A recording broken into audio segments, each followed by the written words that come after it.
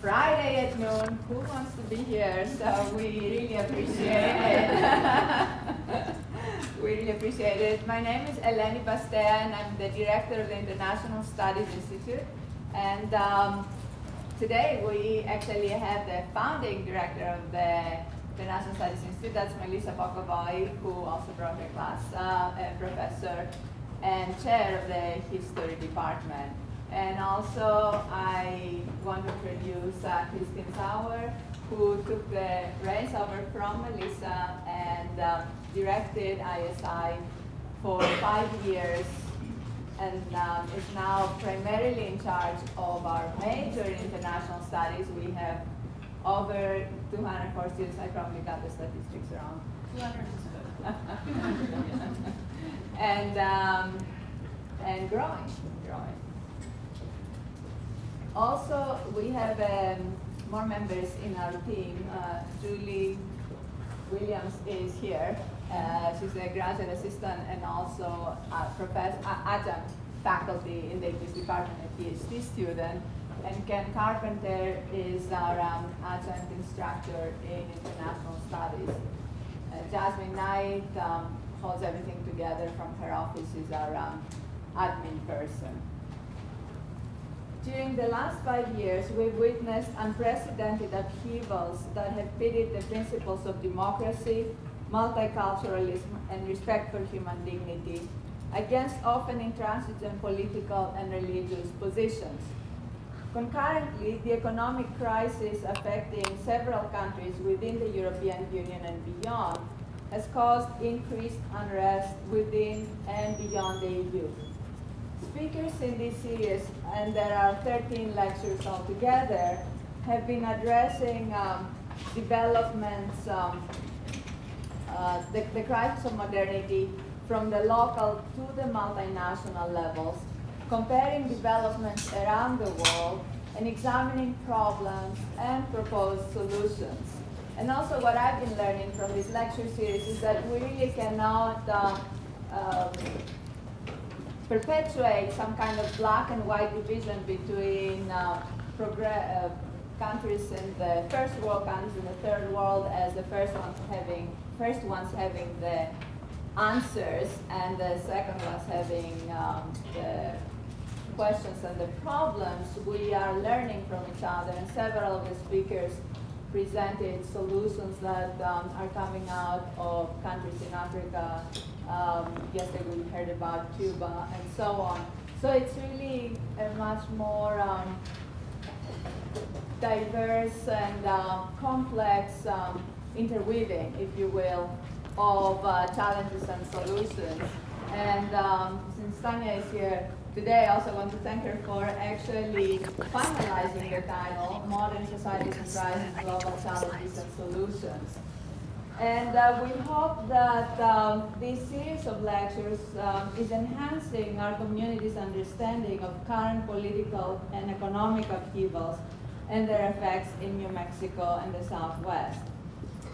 We're proud of the mix of UNM faculty, New Mexico scholars and activists, as well as scholars and participants from around the world from around the US and the world, who have participated in this series. We've had we have five UNM faculty presenting. The last one will be Delia Alcantara on Monday at 12 here. And 3 New Mexico experts, 3 US-based scholars, and Nadiya presenting today is one of them, as well as 2 speakers coming from foreign countries, Canada and China. We're especially thankful to the speakers who are sharing their knowledge, their passion, their time, their research with us, and they're the first ones I want to thank. And also within the university, we've had financial support and support of all sorts, moral, intellectual, and so on, from the Office of the Provost, the College of Arts and Sciences, University College, the Department of History, Feminist Research Institute, and the Peace Studies program. Beyond the university, we're also thankful to the New Mexico Humanities Council and the National Endowment for the Humanities, as well as the Colorado European Union Center of Excellence and the European Union for helping sponsor this lecture series. And with that, it is my pleasure and honor to introduce my colleague and friend Tanya Ivanova from Foreign Languages and Literatures, who will introduce the speaker. Thank you. I'm not the speaker. Thank you. It's my pleasure to introduce Nadiya Kravets, who received her Ph.D., it's rather Doctor of Philosophy, at the University of Oxford, Department of Politics and International Relations, St. Anthony's College in 2012. Her dissertation dealt with the domestic sources of Ukrainian's foreign and security policy since independence and was funded by the IREX Title VIII program and the Open Society Foundation. She completed her BA in International Relations here in the States at San Francisco State University in 2005, but then left for England, for Oxford, to complete her Master of Philology in Russian and East European Studies. She just shared with me that she traveled to London when she was still an undergrad in the States, and she liked it so much that she decided to go to Oxford. What's not to like, right? During 2011-2012, she was the Eugene and Daimosh Clark Research Fellow at the Harvard Ukrainian Research Institute, and the following year held a postdoctoral fellowship at the Davis Center for Russian and Eurasian Studies at Harvard University, where she began the preliminary work on her second book project, now called How Neighbors Manage Russia. Currently, Dr. Kravets is the GIC Postdoctoral Research Fellow at the Harvard Ukrainian Research Institute and a postdoctoral fellow at the Davis Center for Russian and Eurasian Studies at Harvard as well.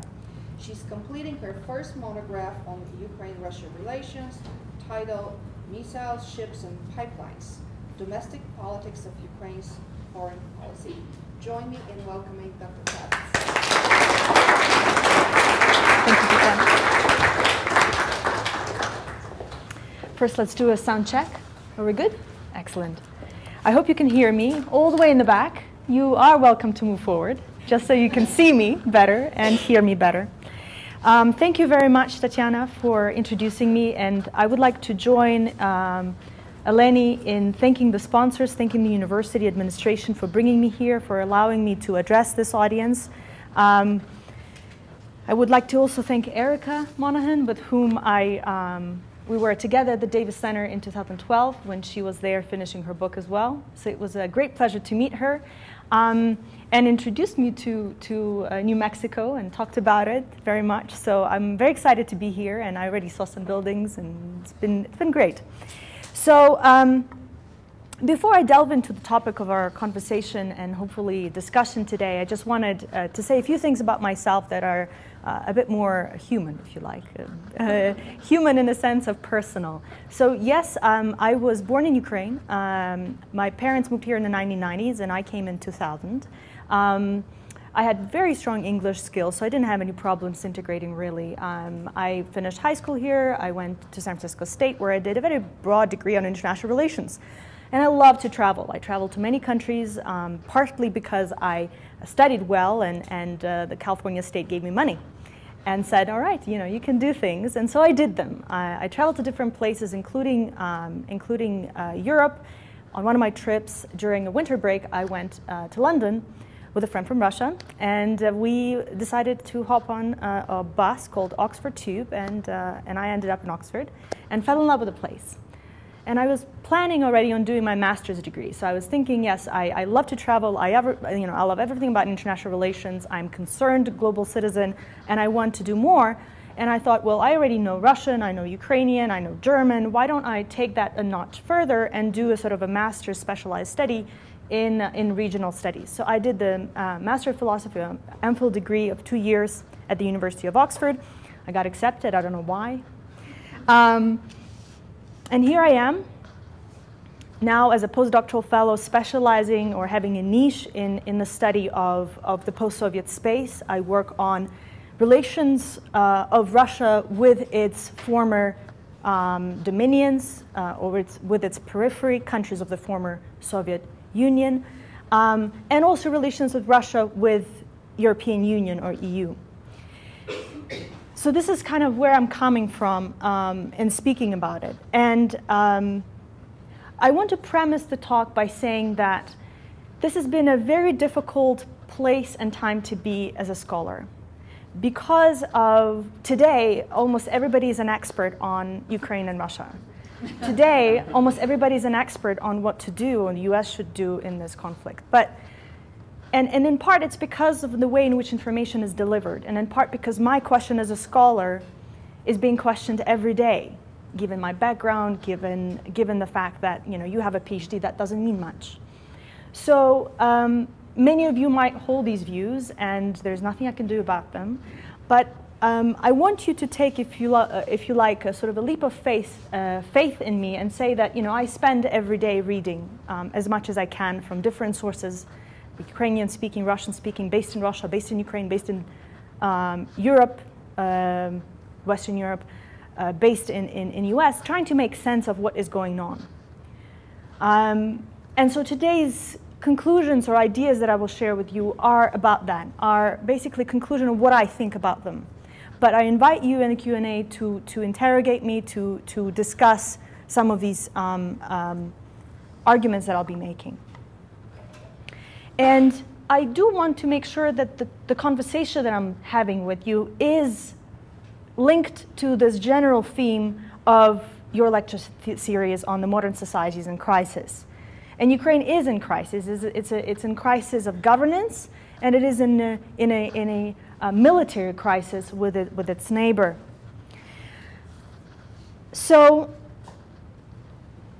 in a month, Ukraine will celebrate 1-year anniversary of its revolution, Maidan or Euromaidan revolution, depending on how you want to call it. And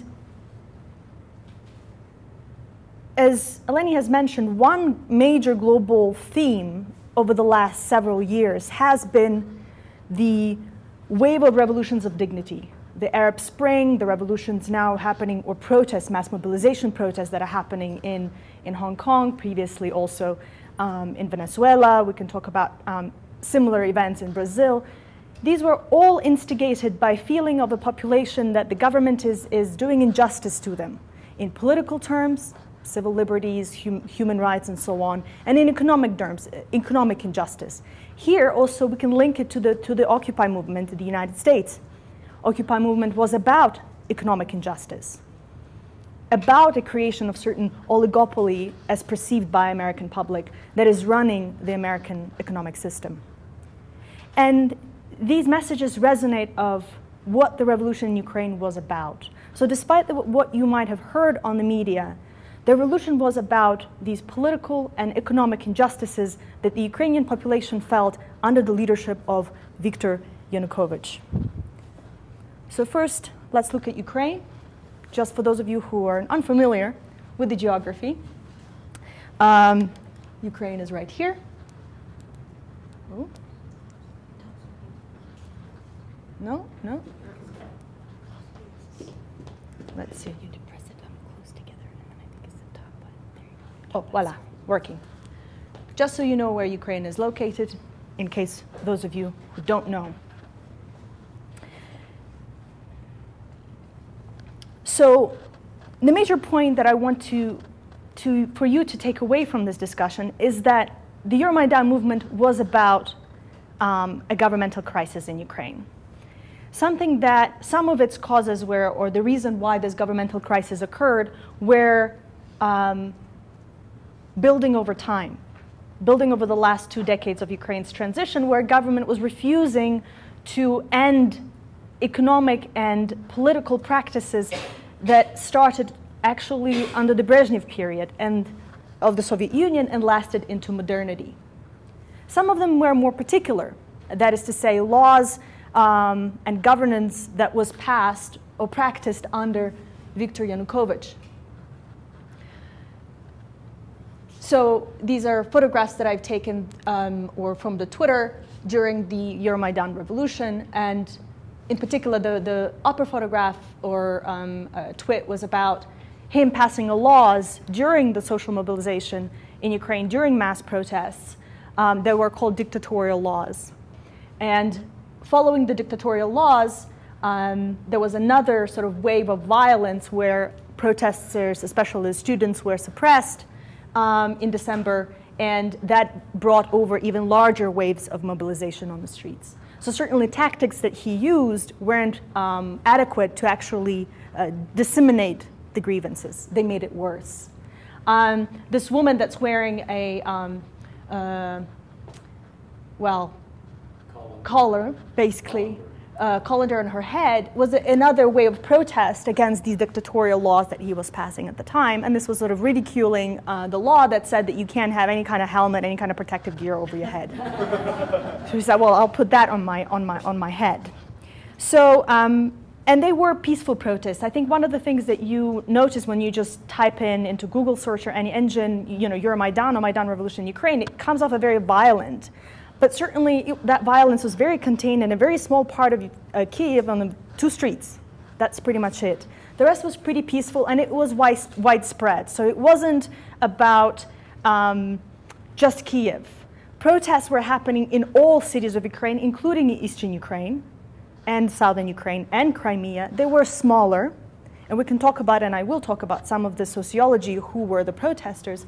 But nonetheless, I want you to understand that this was a broad national movement, mass mobilization movement that took place at the time in the fall of 2013. So who were the protesters? I'm using the data from 2 colleagues of mine who carried out a survey on the spot, and they carried out over several days when it was happening.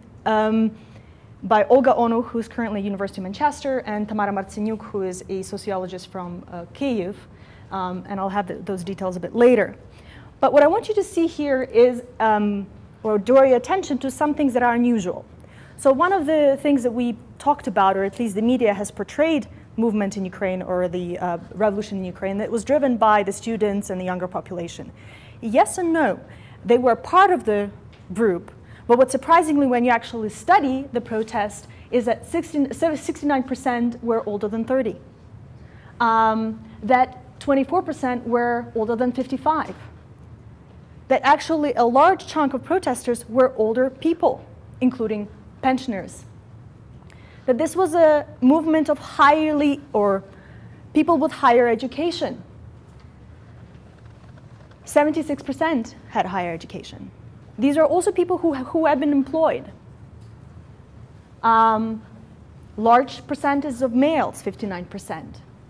Interestingly, despite some of the perception that this was Western Ukrainian-driven protest movement, and majority by ethnic Ukrainian, that is those who speak Ukrainian, what you tend to find out is that, when you do a survey, is that 82% said the Ukrainian was their mother tongue, but because Ukraine is a bilingual state, majority use Russian in everyday language at home and at work. So about 67% of those who were protesting on the streets used Russian, used it at home or work, and the rest were bilingual or Russian. Interestingly as well, something that was a theme that carried over from the Orange Revolution was saying that it would be the same people that went and participated in earlier protests, like Orange Revolution or anti-Kuchma campaign, which was in early 2000s. And Ukraine has actually a pretty strong history of social mobilization. Not large, mass mobilization that happened in Orange Revolution and now in Maidan, but nonetheless, protest activity has been quite strong all throughout the post-Soviet period. And it's interestingly that about 38% of those didn't come from those previous protests. These were new grievances, if you like, people with new dissatisfaction. Let's talk a little bit about why they protested. So again, this is building on this project. You can Google it and get the link. It will come out, the results as an article soon. The Ukrainian Protest Project. An op-ed based on the results has been published in Washington Post. So again, if you type in Olga Onu, who I think is a top-notch researcher of social mobilization, not just in Ukraine, but also Argentina. She specializes in Latin America as well. And this is, again, interesting, that these are some of the words that were used by the protesters about why they came out on the streets. So the students and the youth, if you like, that were under 30, they came here for EU exception, global human rights, much more in line with sort of the global message that you like of the Occupy movement in some way.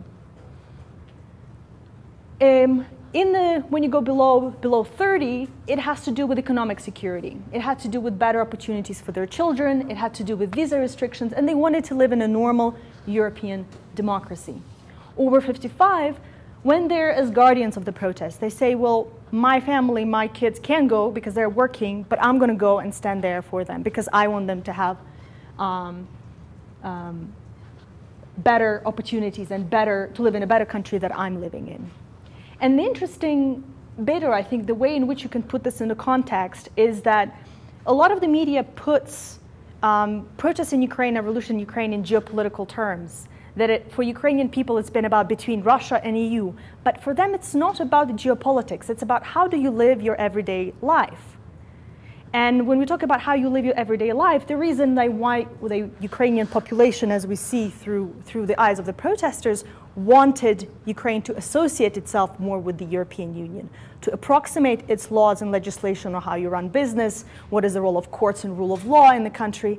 It had to do with the practicalities of everyday life, where injustice is prevalent, where courts are bought by whoever has more money, where the entire economic system is run by a few groups of very wealthy people.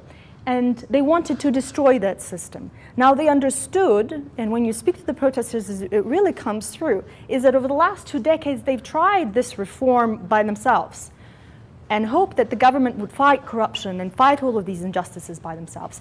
But it hasn't worked. So when this prospect of the EU integration came about, they saw it as an instrument to get Ukraine in order.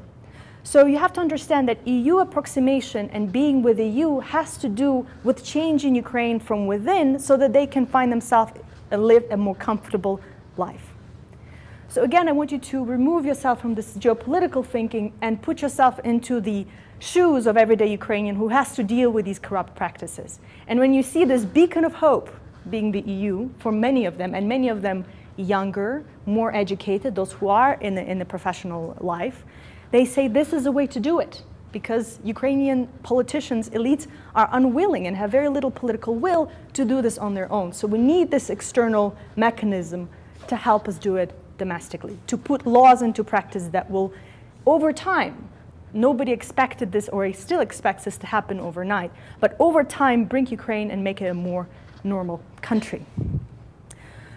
So how has this reflected in the rest of the regions, if you like? Because we're here, we just talked about the protesters themselves and what they wanted. And I want to now invite you to think about the rest of Ukraine. Majority of, again, media and also pundits have put Ukraine into a divide. To say there is the East Ukraine and West Ukraine, or other regions. For the purposes of sociology in Ukraine, for example, the majority of polls divide Ukraine into these 4 regions of West, Center, East, and South. So I want you to think about them as I'll be discussing some of this data. So I'm pulling here a survey that's conducted by Kyiv International Institute of Sociology, which is an equivalent of a Levada Center, for those of you who are familiar with Russia's top polling service. They work together all the time. And I invite you to go on their website. They have lots of interesting polls and data, and it's really great for debunking a lot of myth about what Russians think or Ukrainians think or whatnot, to kind of get a perspective on that. So this is Ukraine by macro regions, and they want to try to understand why basically why they were protesting, why were the Maidan revolution happening. So if you see on eastern and southern regions of Ukraine, we can talk about why, but I want to bring in the data. Eastern and southern regions of Ukraine believe, quite a large chunk of it, believed that influence of the West that aims to include Ukraine in the sphere of political interest is the reason for why, so geopolitical argument for why the protest was happening. If you look at the macro regions of Western and Central, that it's really the outrage against corruption that is sort of the dominating explanation, plus aim Ukraine to make Ukraine as a civilizing European country. Okay? But you also note that the outrage for corruption was quite high in Eastern and Southern too.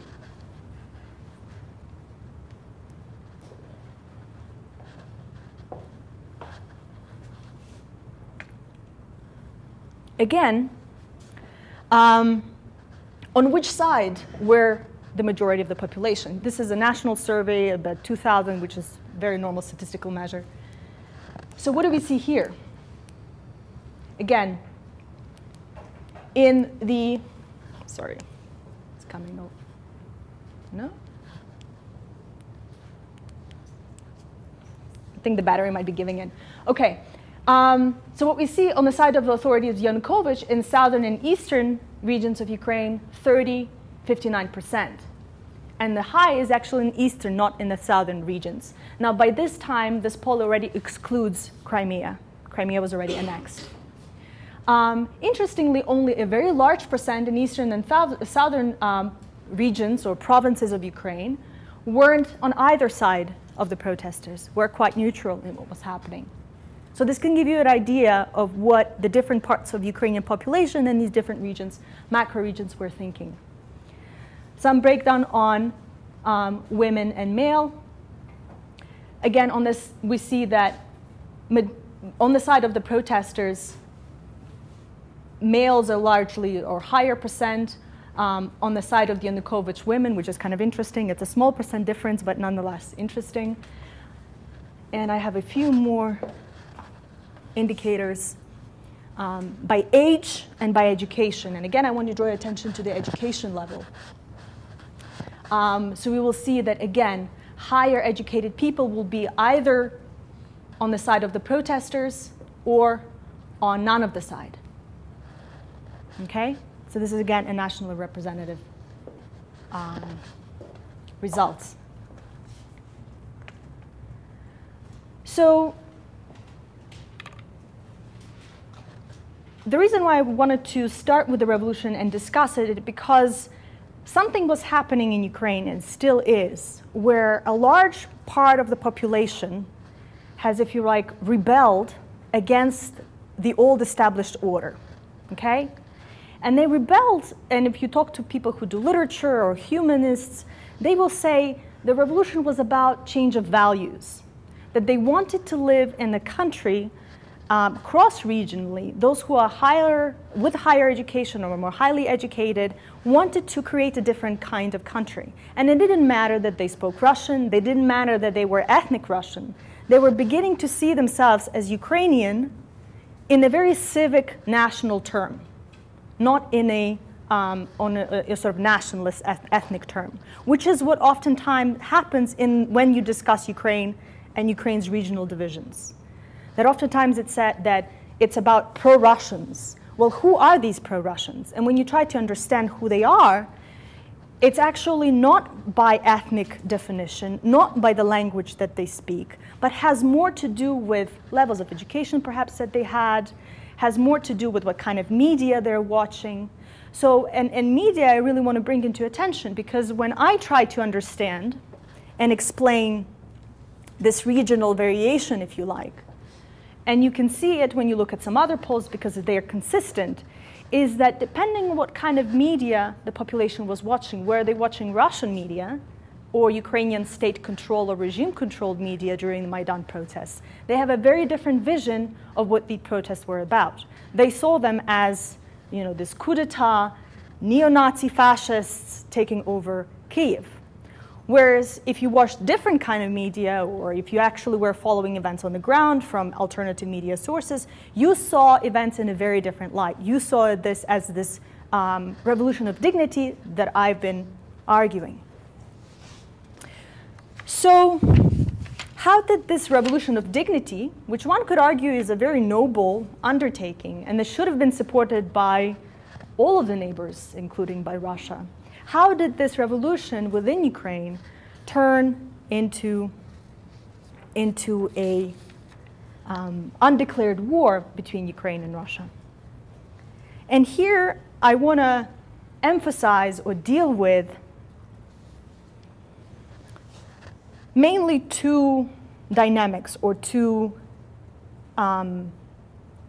themes. One has to do with internal Ukrainian dynamics, which has been brought up as an argument by the Russian side, that this is a genuine movement of separatism. So the war in eastern Donbass as well as in Crimea have been movements, if you like, of genuine separatism.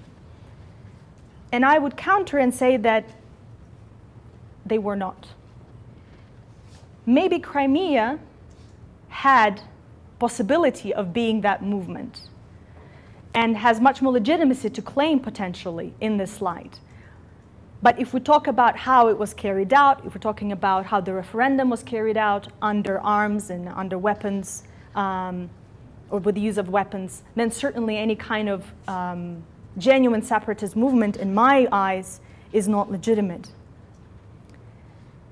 And the reason why I want to talk about it is that to bring you this data, which basically the darkest provinces with the darkest blue are the ones that throughout from 1995 answered in a poll question that they wanted to unite with Russia. So if these eastern provinces in 1995 of Luhansk and Donbass, which are on the far east, and Crimea, were scoring between 30 and 60%. So 60% was in Crimea, about 30% was in Luhansk and Donbass regions. By 2013, this poll was taken in September. They're taken regularly in September, every September, same question. By 2013, Luhansk and Donetsk grew towards 18%, while Crimea stayed at 32%. This is right before the events erupted on Maidan. So that gives you an idea about how much political or power base would any domestic separatist movement actually have. Okay, so when we're talking about 2013, all right, so let's think Crimea about 32 and Luhansk and Donetsk provinces where currently hostilities are taking place about 18%. One could argue, and I would agree with that because of the Maidan revolution and because of the way in which media, including Russian media and Ukrainian pro-regime media, have portrayed Maidan, it probably brought those numbers up, right? So this is the same poll question, and they show it in through the different years from 2008 to 14, the latest being conducted in February 2014. And again, you can see this particular question that I mapped on those maps, that Ukraine and Russia must unite into a single state. And you see that that percent has been decreasing and falling. Majority of Ukrainians still want, after everything, with Russia to have a normal, close relations with no borders, potentially no visas, and friendly states. What you also see is that over the years, and especially stark are the numbers if you look at them from 1995 that I showed, is this idea of, which I already mentioned, Ukraine must unite into a single state. If we're now talking national 12%, it used to be much higher than that on a national level. I'm going to talk about southeastern regions now as well, answering this question. So this specific question was given only to the residents of the east and southern macro-region. And again, very interestingly, what kind of a support, and this was already conducted in April. Okay, so we can talk about what was the effect of Maidan on this, if you like, power base for genuine separatism. And the highest support for that kind of separatism is in the two regions that are where currently hostilities are taking place, in Donetsk and Luhansk. So certainly I do want to secede from Ukraine and join Russia. In the Donetsk region is 11.9%, in Luhansk region 13.2%, the highest. Rather yes, 15% in Donetsk, 17% in Luhansk. For those difficult to say, we can decide on where we'll put them. But those who certainly want, in both of these regions, you see about 30% desire, which is consistent with some of those polls that I showed you earlier in 2013. So really that percent of a power base hasn't really changed. So again, one of the takeaways that I want you to have from my conversation with you is that the data does not support any kind of a broad-based, genuine separatist movement controlled by the majority. It certainly exists, but it's not, if we're talking about establishment of democratic principles where the majority would want to have to secede from the country, it certainly doesn't exist. So I would argue that this movement, also in Crimea by and large, the reason why it happened so quickly in Crimea is because of the disinformation campaign. And the reason why they had to carry it out quickly was because if people actually understood what took place in Kyiv, they would probably go along with a lot of its demands and support it rather than oppose it as they did. That is majority residents of Crimea. So what I would argue is that the movement, especially the armed conflict, and we're talking here not about some little rebels that are running around with AK-47s, which, okay, is not a sophisticated weapon, but not so much. We're talking about rebels that have very sophisticated tanks, anti-tank missiles, book systems, and others. This kind of conflict could not have taken place without direct support of the Russian government, operational, military, and financial. And results of this will be coming and forthcoming in terms of supporting my argument. What I know is from what I read and understand and analyze, but certainly there are lots of scholars now from all over the world looking into it and trying to look at the evidence. And books on this and articles will soon become available that I think will corroborate my story. So what was happening really until beginning of August in this conflict zone was very much a covert type of war, and it became overt over time with the beginning of August. So although a major international debacle took place at the end of August, August 24th, around Ukrainian independence, is where there was a real scare in Washington that Ukraine and Russia are going to head-to-head, with the appearance of Russian green men or little green men without insignia in Mariupol and other areas of conflict, and I'll show you those in the map shortly. It's starting being more overt at the end of August. And why? Well, the reason is very simple. Ukrainian anti-terrorist operation, as they call it, was getting successful. So you can see the reduction of the red areas, that is rebel-controlled parts of Luhansk and Donetsk regions. So that's another territorial message that I want to send, is that these areas are not entire regions are controlled and not entire provinces. It's parts of those provinces that are being controlled. So this is June. We start with the beginning of June 16th. So July 17th, you have the downing of the Malaysian airline. And then just visually, you see the red areas being reduced. Okay? And what Ukrainian army was succeeding, and volunteer battalions as well, is closing the border. So the major reason for what they wanted to do is to encircle the rebel forces and cut them from the supplies from the Russian side. Well, the Russian government very well understood what was happening and tried to counter it by opening a new front. So a new front in the war was open in this area, Mariupol area, which is a key strategic port in Ukraine. They haven't taken Mariupol. Currently, Mariupol is in defense mode. They're anticipating possibly an attack. But nonetheless, this area that was taken at the time was to open up another front and to send a signal to Ukrainian government as well that this will be a bigger war than they anticipated. So since then, what really happened? Things escalated up until September 5th, when a ceasefire was signed. Ceasefire, following it, another memorandum. There have been a number of meetings between President Putin and President Poroshenko, Ukraine's president. Low-level fighting continues every day. Somebody dies or is injured every day.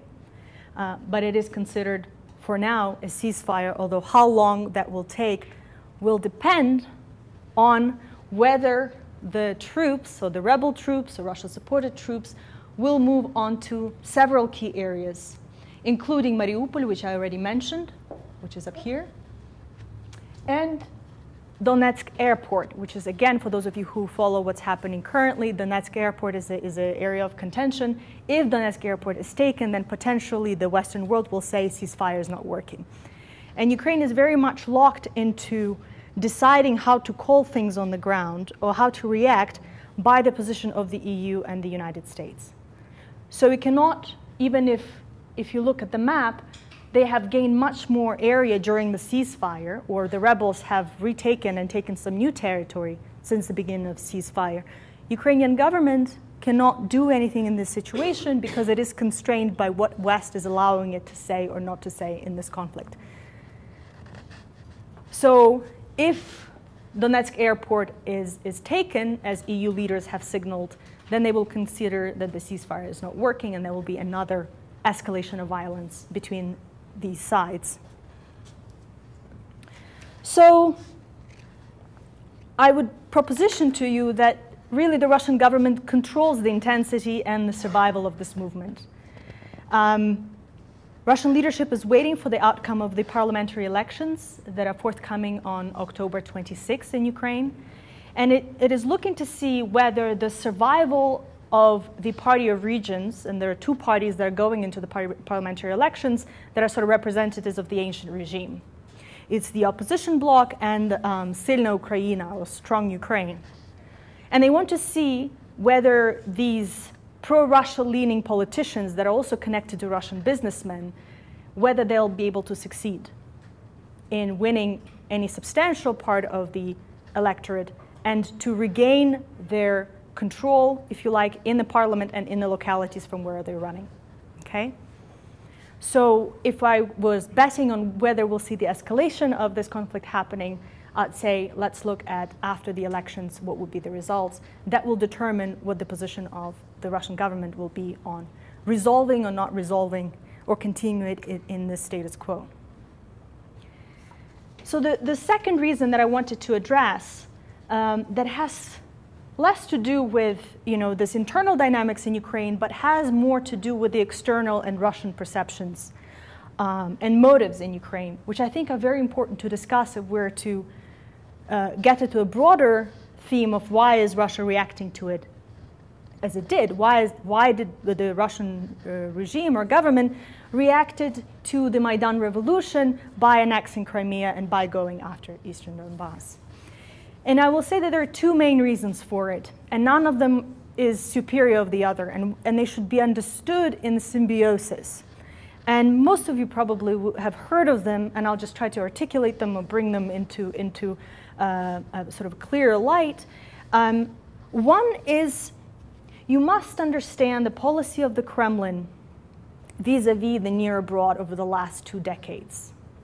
If you study what the Russian government, sometimes not very effectively, sometimes the foreign ministry will do something while the Ministry of Economy does something completely different, but that had to do with the internal structure of Russian government in the 90s rather than necessarily motives. So declaratively and vis-a-vis certain policy actions, the general line towards the republics have been to try to maintain them and bring them back into Russian control. It was suffering from this post-imperial syndrome. And this is how Moscow today is perceiving itself in many ways. It is a former empire that collapsed, that is at the moment trying to reconstitute itself. But it sees that it's necessary to control this area around it, both for security, sometimes for ideational reasons, because they're Russian citizens who are living in there or the Russian compatriots, which is an interesting category that I can come back to later. but that this policy has been consistent, and that is to undermine and deny full sovereignty to these post-Soviet republics, even if they want the same thing. So say Georgia and Ukraine wanted to join WTO very quickly. The Russian position would be, sure, you can join WTO, but join with us. Or let us join first, and then you can join. Makes no sense, right? Rationally, both were moving in the same direction. Rationally, both wanted the same economic gains from the processes. But it had to do with the status. It had to do with much more emotions and that sort of thing. And the idea of denying full sovereignty, including Ukraine, but as I said, it's very much applicable to the rest of the post-Soviet republics, had to do with this imperial past. Some call it neo-imperial. I still think it's a post-imperial syndrome.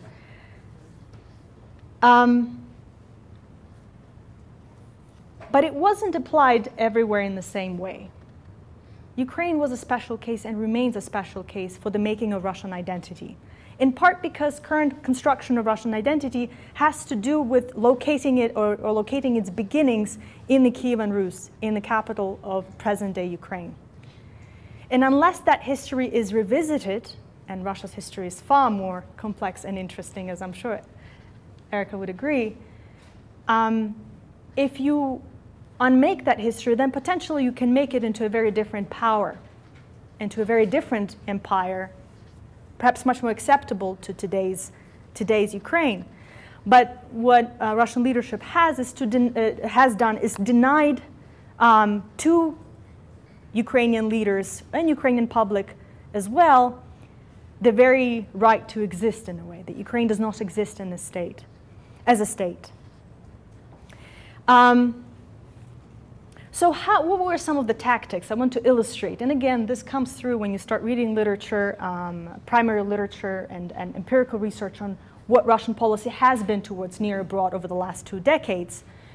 And what I want to premise it by saying is that these tactics were used, sometimes effectively, sometimes not, throughout both Yeltsin period and the Putin period. What changed in the Putin period is that it wasn't applied to everything. It was only applied to the most strategic decisions that, for example, either Ukrainians or Georgians wanted to do. Say they wanted to reorient their economic system.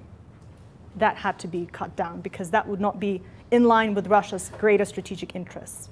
So if you like, they have stopped using the various weapons, political, economic, that they had for every kind of disagreement they might dislike about the periphery and how it's behaving, and applying it very, very specifically. So political and financial support of politicians in Ukraine with a pro-Russian ideology. So whenever you hear these reports that are cited about US aid, USAID giving money to Ukraine and financing the protests, I just invite you to try to find information on how much Russian government and Russian parties have been giving to politicians in Ukraine. Communist Party, Party of Regions. When you start asking those questions, then the numbers become much more interesting, or this argument loses its validity. Under Putin, what we also saw is a much more direct backing of authoritarian leaders in Ukraine, and much more overt support of them. So aligning almost his own political future with the leaders, with this so perceived authoritarian leaders in Ukraine. So we had that. So we saw that during Kuchma in his late term. We saw that during Yanukovych, who was the incumbent. So this alliance with the authoritarian leaders in Ukraine and political financing of them, some say also financial, so the provision of political technologists to Ukraine. Anecdotal evidence that I don't necessarily bring out in my book, but you would find when you start speaking to people who were working in the administration at the time of presidents in Ukraine, that you'd see Russian FSB running around like it's their state, basically in the office and so on. These are anecdotal evidence, but nonetheless it tells you something about the degree to which Russia wasn't really pursued as a threat, but instead invited to take part in the running of the country, if you like. Huge, and this is something that will come through in my book once it's out, hopefully this year, undermine Ukraine's energy diversification strategy and diversification efforts in general. We're talking about pipelines that could have reduced Ukraine's dependence on the supply of oil from Russia. That was scrapped down in 2003.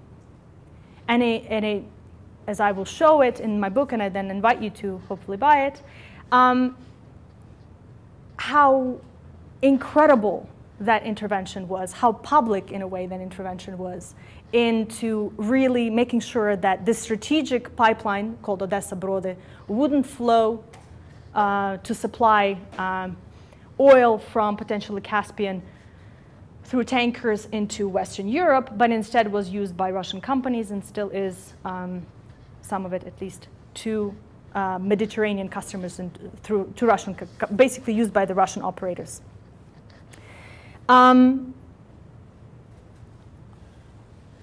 Important role also in Russian tactics, if you like, of subversion of not just Ukraine but other post-Soviet republics has been the role of Russian Orthodox Church, which is become much more political than it used to be, even in Ukraine. And again, you see that through the way in which elections, for example, take place in Ukraine at the time under Yanukovych government, how priests would come out and say, you know, vote for this guy. How Patriarch Kirill himself has certain geopolitical messages that he carries out in Ukraine and towards it. So he certainly, I would argue, or the church itself became much more political and much more closer, moving to becoming a tool of the Kremlin. Probably tool is a bit of a stronger word, but nonetheless being used in this greater or grander Russian policy. And important then, and to understand also that Russian parties, but also various oligarchs like Konstantin Malafeyev, who's quite well known in Russia, have been supporting very interesting separatist groups in a lot of post-Soviet states. Especially movements by a guy called Alexander Dugin and his Eurasianist movements. And some of these groups, and we know that they were financed by them, have operated there, I would say it's in about 2010. Sometimes they predate them. But really 2010, you see this larger movement of financing from Russia, I wouldn't call it from Kremlin, but from the Russian political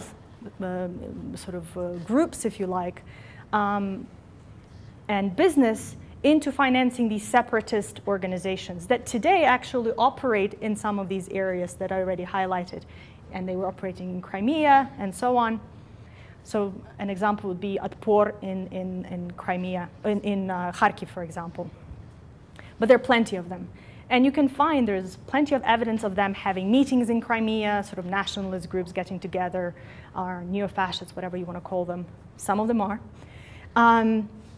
So this has been ongoing. It didn't start in 2014. This is something that's been there for a while. So one reason, as I said, has been this inability to let Ukraine go and for Ukrainians to move in a way that they want to move. And why is that the case? Well, so I have said that part of it is this geopolitical understanding of this periphery and us being a great power and us being the Russian government wanting to restore that great power status that it lost with the collapse of the Soviet Union and the end of the Cold War. And the one way in which they see that happening is to establish the sphere of influence. This idea of realpolitik, that as a great power, you've got to have a sphere of specialized interest around you. Somehow that is very much as part of his mind. Whether that's necessary or not to be a great power today is a question. Do we really need, or does one really need a Monroe Doctrine to be a great power?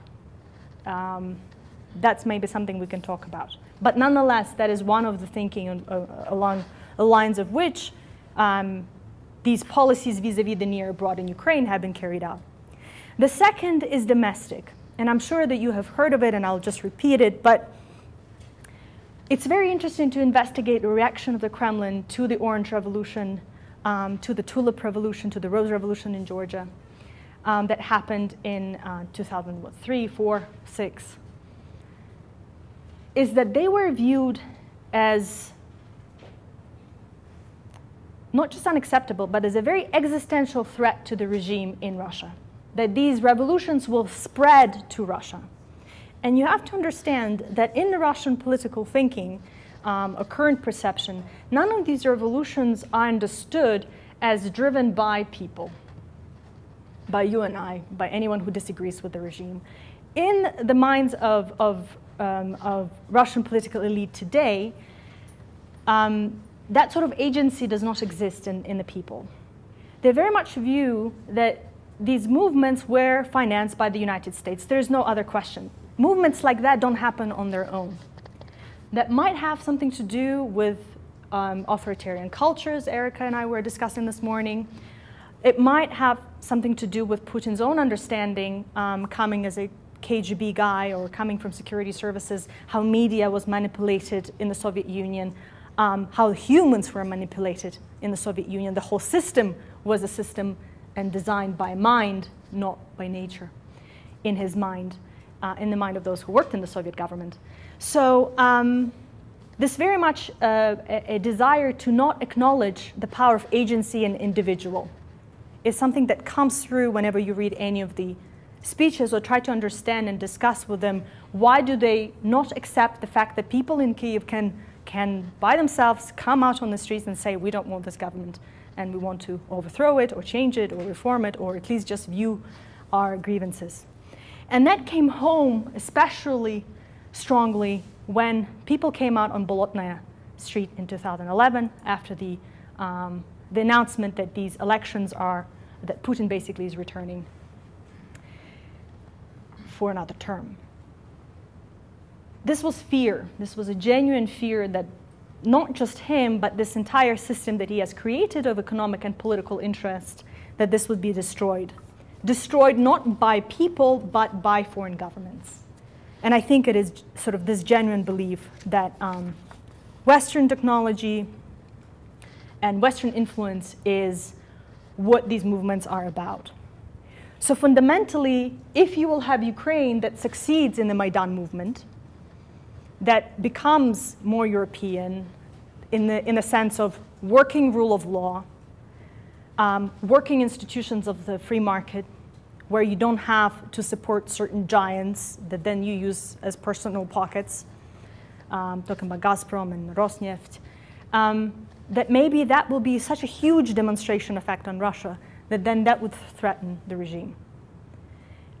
That's actually what majority of political scientists who are more or less not touting the government line in Russia think. They very much agree that all of these reactions to Maidan and the war, both in Crimea and then the reaction in Donbass, have been about domestic internal dynamics, less about geopolitics. I think that both are present at the same time. So, in order to answer the question that why the Maidan movement in Ukraine has turned into a war, into undeclared war, I'd say that we need to turn to understanding these two factors in order to answer it. So I thank you, and I look forward to your questions.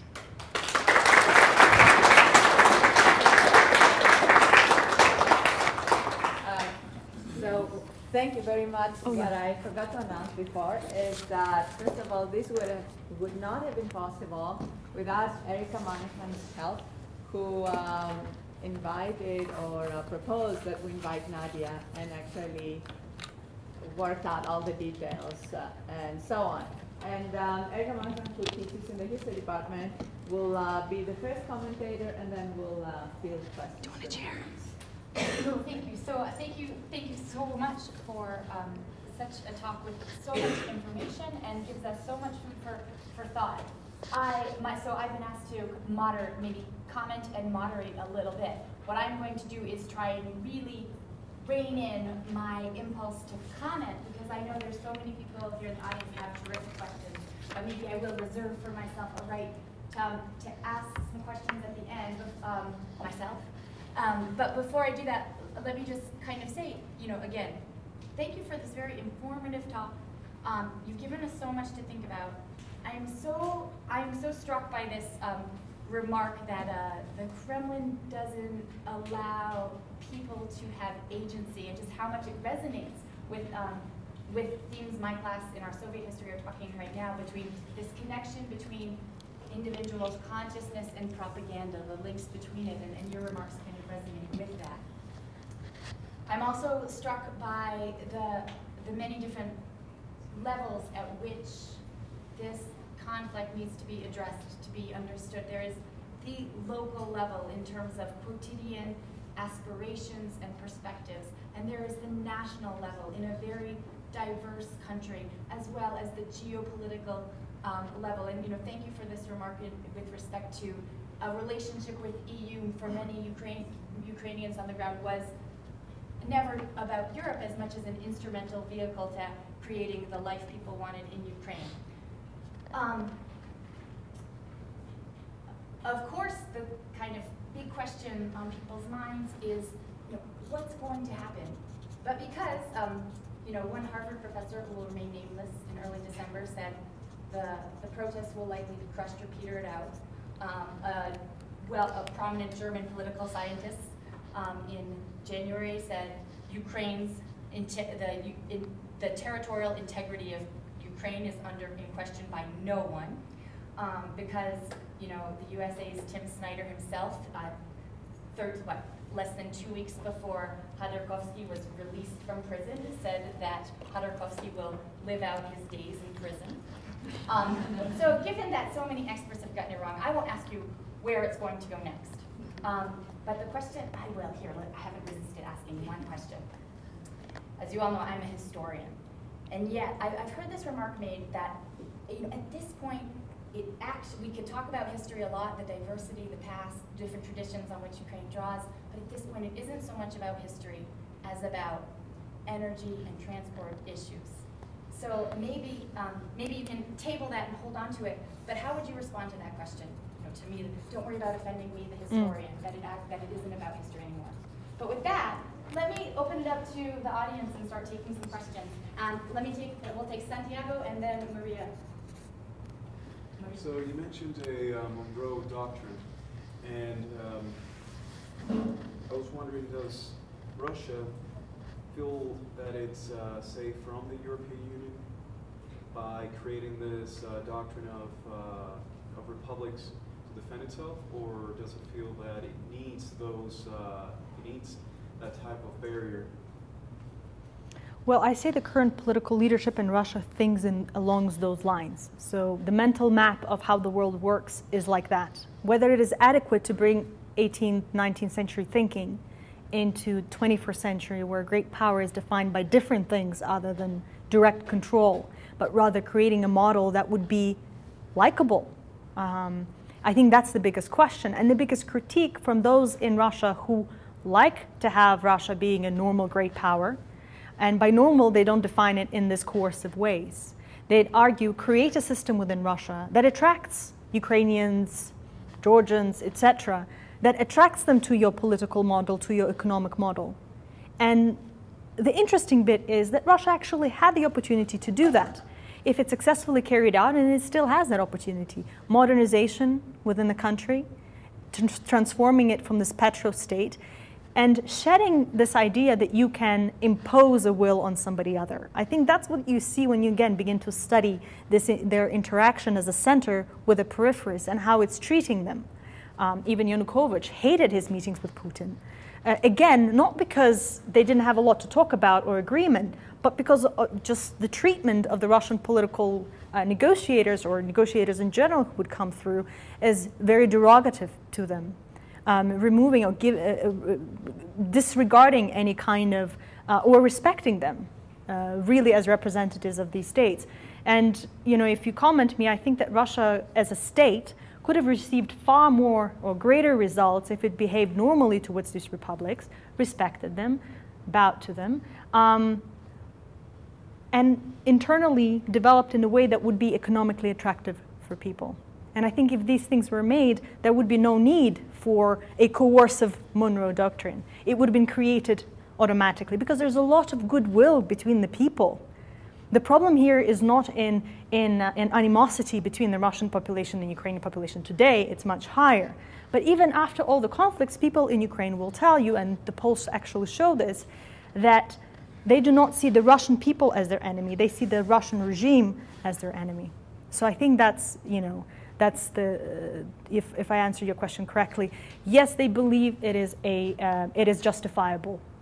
And it has to do, not even the 19th century, but I would argue that Russian Empire, and this is to a historian, what I think interesting historically about Russian Empire is that it hasn't developed in the way that we think of British Empire or Spanish Empire or Portuguese. They weren't empires built on security. They were empires built on economies. They expanded abroad because they needed markets.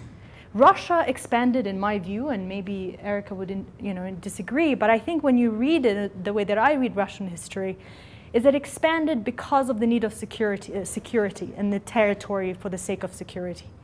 And I think fundamentally that is still lingering in the mental map of today's leader, including Putin, who reads these historians, who reads the works of Berdyaev and believes that that's going to be the fundamental way in which Russia should develop or not. So I think that's where it's coming from, not necessarily because US does it, although that's present in Putin's rhetoric when he addresses this question, but rather because of this also tradition that has existed in the Russian Empire and then the Soviet Union as well. All right, and what is your new book called? Pardon? Your book? So book will be called Missiles, Ships, and Pipelines. I know, but that's what it is about, domestic politics of Ukraine's foreign policy. Thank you. What do you think needs to be done that the Euromaidan movement succeeds eventually and not runs into corruption or sin like the Orange Revolution did? You know, there was a revolution of dignity in Ukraine in 2004 with terrible results. And so this is like a second wave. So what should go differently so there will be some success in Ukraine? So what was the problem with the Orange Revolution is you had I wouldn't say that it completely failed. It was a way in which prepared, and it was building on other protests that happened before, and it was about learning. So actually some of the networks that were present in Maidan were some of the things that they used on the Orange Revolution. They are linked in a way that they developed. What's interesting about and some of the successes that were, much more freer media, for example, and there was a taste of freedom, economic freedom, in the immediate few years of Orange Revolution that gave people an answer saying that what Yanukovych is doing is not acceptable. We can live in a different way. Do you see what I mean? So there were legacies of the Orange Revolution that told people we can live differently, and there are other politicians that could do it differently. So that's important to remember. But you bring up a very important point, because it's been now 7 months since the coming of the new government, if you like, in Ukraine, and not a lot of reform has been done. And the reason for that is that two factors. One is that war is certainly distracting. It's distracting politicians who don't have enough time to deal with everything. And they're not the most competent ones. The second major reason, actually 3 reasons, the second major reason is that you have a very much a non-workable parliament. That's why a lot is banking right now, or a lot of people and reformers are banking on the change in the government, in the parliament. Because in Ukraine's current political system, the parliament needs to pass the laws in order for president to ratify it and make it into a law.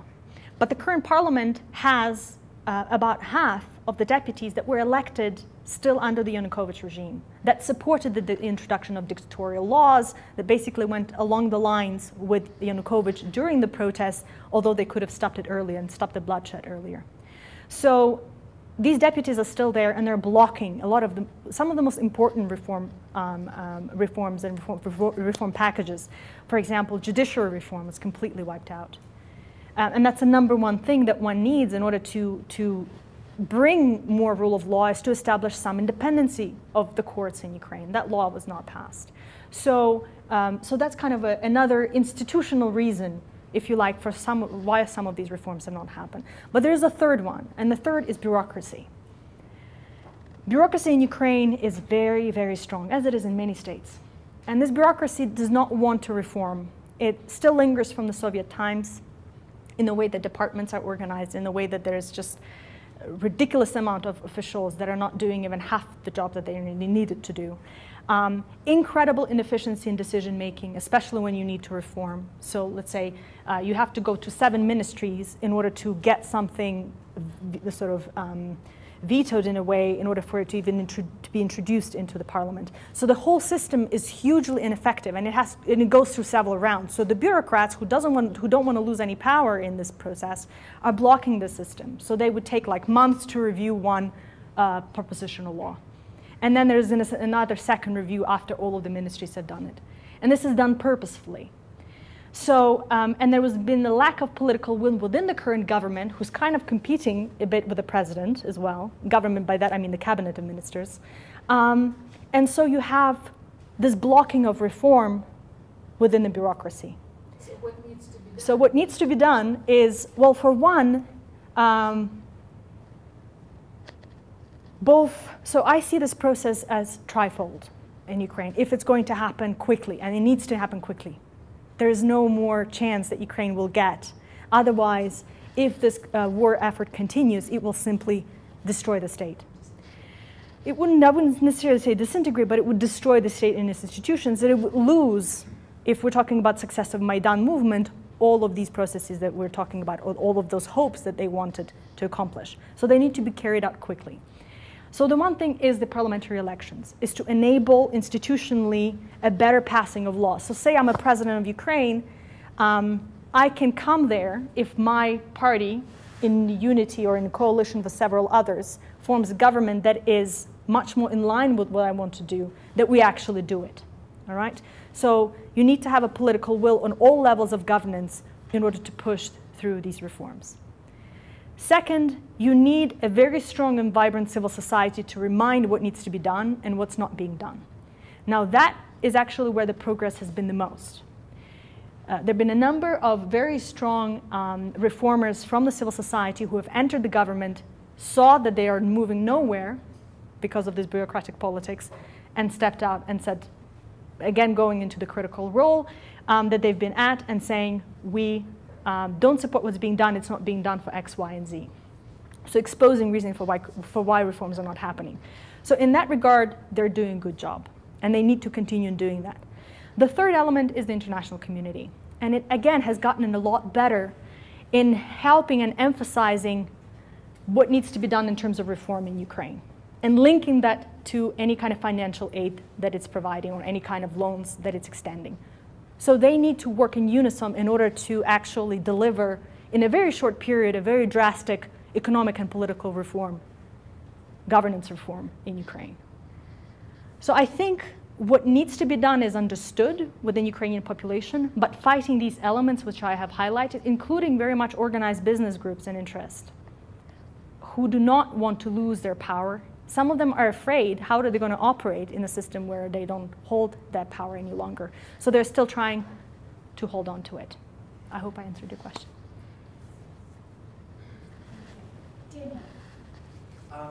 First of all, thank you for the lecture. What do you think the chances are of Ukraine diversifying their energy sources in the future? Very good question. So interestingly, they began the diversification campaign under Yanukovych, trying to build a LNG plant in Odessa. And it's been mirrored in tons of corruption reports. They moved somewhat in it. So the platform's there. A lot of networks and some of the agreements have already been signed with several American companies to lease some of the equipment and so on. The thing is that any kind of diversification takes time. What Ukraine has done up to date, because of the current problems in the energy sector with Russia, effectively the Gazprom stopped supplying gas to Ukraine, not transit to Europe, but gas to Ukraine, I think March or May, I'm forgetting here. But so what Ukrainians have been doing with the help of the EU, because Ukraine is part of the energy community with the European Union, they've signed up to several energy packages that will approximate and basically link and integrate Ukraine's energy system in general with that of the EU. And they've done some progress on it, but not effective. And not effective not because of the EU, but because of these domestic reforms that we're talking about and the reason for why they haven't taken place. So what they've been doing is they've been shipping, or if you like, transshipping some of the gas in reverse order. So Ukraine has capacity to store, and the biggest gas storage facilities are located in Ukraine. So they've been storing them underground in this facility, and they've pumped, I think, about 10 billion cubic meters of gas already in there. So currently Ukraine's energy balance in terms of surviving this year, this winter, I think they're short of about another 10 or 6. So we'll see what will happen. But they've been, as I said, they've been rerouting it. Some of it, Gazprom is saying this is Russian gas and this shouldn't happen. Europeans are saying this is not Russian gas, it's our gas. Complicated story, but to make it short, through Slovakia and Poland and Hungary are the 2 or 3 routes through which some of the gas has been pumped into Ukraine. It's being pumped out and pumped in, which is very interesting. In terms of other diversification efforts, again, most of it is not happening, and it could. Current pricing mechanisms within Ukraine's energy sector do not stimulate domestic production. Actually, majority of Ukraine's domestic gas needs could have been met with just domestic production if it was competitive. But because of state subsidization, it doesn't encourage local producers to produce at all. So it's in a very Soviet system, if you know what I mean, for those of you who have any understanding of the Soviet system and how it ran. It does not encourage production of gas domestically. So again, there's a group of reformers, people who are in control of Naftogaz, which is a state company, are very competent, probably the best Ukraine has had over the last 20 years. They know what they're doing. The problem is to carry out these things. They can't do it alone. And they need support in all branches of the government in order to actually unbundle the sector, divide it into different companies, some with state ownership, some not. And that's what they're doing in order to create an opportunity for Ukraine to actually diversify its production, not just in natural gas and unconventional gas and so on, but biofuels, wind energy. Ukraine has lots of opportunities to gain alternative sources of energy if it used it, and again, if the government incentivized that greater, but that hasn't been done. The reason why it hasn't been done over the last 2 decades is because of particular interests that were benefiting from not just the use of and the transshipment of Russian gas, but actually overestimating the need that Ukraine needed. So oftentimes what you would have, and when you study the needs of Ukrainian enterprises, is that the amount of energy that was consumed was higher than they actually needed. And it's not that they were consuming it, they were reselling it to the West. With Russia's agreement, by the way. And a lot of people benefited from it in offshore accounts. Okay, let me, how about Billy and then Gary? I thought your comments about the Orthodox support of the Russians particularly interesting. And it made me think of these images and videos that came out of the revolution in Maidan. A lot of Greek Catholic priests like offering prayers and stuff like that, kind of in support of the protesters at Maidan. So I was wondering, what's the stark difference and kind of the root of the Orthodox support of the Russian government, and then seemingly the Greek Catholic support of like the protesters? Why is there such a stark difference between the two groups? Well, there are 3 groups, actually. And I'll highlight it because there's a Russian or Greek Orthodox Church of Russian Patriarchate based in Moscow, and there's Greek Orthodox Church of Ukrainian Patriarchate that's based in Ukraine. And the politics of it are complex. But I'll start with the Greek Catholic, which is Uniate Church, it's called in another way. This is the group that's been most marginalized during the Soviet Union. They have a very strong history of survival through Soviet repression. They were much more repressed than Greek Orthodox Church in Ukraine or in Russia during the Soviet times. They were viewed as sort of the tool of the West and so on. So if, for example, people who were of Greek Orthodox tradition still had some of the temples and kind of could practice in the villages and so on, people of sort of Greek Catholic persuasion, they had to practice, clandestinely at their homes and things like that. So it was a very different. They were in the underground, if you like, for a very long time.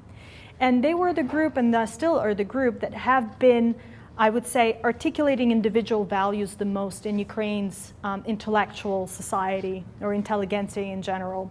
And it's not that they've been political And the leaders of the church are are usually strong and try to emphasize that they're not political, but they do want the freedom to operate and educate minds, if you like. So they created the first private university in Ukraine, one of the first ones, Ukrainian Catholic University, that sort of propounds on this idea of liberal arts college with a religious background. It's been very successful, and it's not controlled by the Ministry of Education. It's a very interesting proposition. So the reason why they came out, and what even the Greek Catholic Church will tell you and the leaders, is that this was the action of individual priests. And we cannot tell them not to go. They are with people because people need them. And I want to also emphasize that a lot of priests of Russian or Greek Orthodox of both Moscow Patriarchate and Kiev Patriarchate acted independently and were part of both, if you like, of Maidan and anti-Maidan, which is again very interesting. So this is you can't view them as these monolithic structures, okay? There were individual priests that were present on Maidan, not just from Christian faith, but there were rabbis there were Muslim leaders. So religion was present on Maidan as well as one of the movements in there. But it was a very broad-based movement and not just driven by, I would say, one particular persuasion. But those who were on the Maidan and were participating were acting as individuals, I would say, rather than necessarily church saying, do this or that. I hope I answered that. So do we have time? So we'll take Gary's question, and should that be the last question, or should we keep going? Okay, so maybe, Gary, we'll take your question, and then everyone who is here, I'll invite you to come on up and have a cookie, and we'll talk some more. But let's listen to Gary's question and Nadiya's response. I've read recently that Putin has pulled quite a few troops back in Ukraine. I assume that's because of the elections, the coming elections. And how legitimate are those elections? Will there be a lot of Russian influence in those elections? Can we send Jimmy Carter over here to check it out? Well, there will be a lot of organizations observing it. I'd say that probably, we're talking about the rebel-hold areas, right? So out of 24 electoral polling stations in Luhansk and Donbass, there won't be elections held in like 11 of them, so about half of them. So it's a big chunk of the rebel areas. But in terms of the rest of Ukraine, they certainly are there. And the idea there is that there will be elections held on November 2nd in these rebel-controlled areas, where they will elect their own leaders. Okay? So they will have their kind of own elections. So they won't be necessarily participating in the national election, but they will do or carry out that kind of local elections of their own. And so far, this is what sort of the powers to be have agreed to, both on the Russian side and on the Western side, being the US and the EU. They say that these elections will be legitimate, just like the elections of the Poroshenko were, but not in the areas where there is currently no, where Kyiv doesn't control them, basically. And, is it legitimate or not? Again, is it a virtue of law, or are these elections also part of this whole, geopolitical, when if you're recognized by external powers as legitimate, you are legitimate? And so far, Putin has not said that he will not recognize them. So I think they will be legitimate, if you take that sort of great power definition of where does legitimacy come from. Thank you so much. I want My pleasure. to just say, if I could say one more remark, in addition to the academics that I listed who have mispredicted perhaps, I think it's important to make the remark that to the man and woman, every Ukrainian and Russian that I've spoken to about this has said, I could not have predicted a year ago that we would be in this situation of an undeclared war. And so this is to this serious situation where people are truly suffering. Thank you so much for sharing your understanding closer to the ground of what people are doing and trying to make it better. So thank you so much. My pleasure. Nadiya. Thank you for having me.